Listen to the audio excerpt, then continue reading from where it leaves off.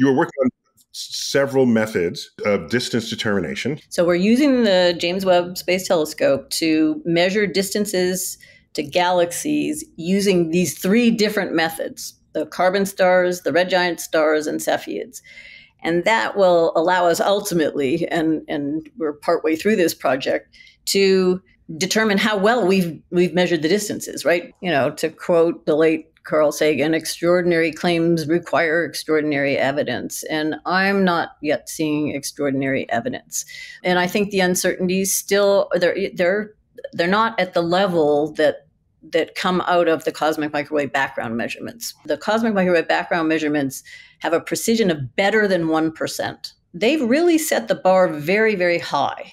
And that's just not possible yet, to make measurements at that level of accuracy when you're trying to use stars that are millions out to hundreds of millions of light years away.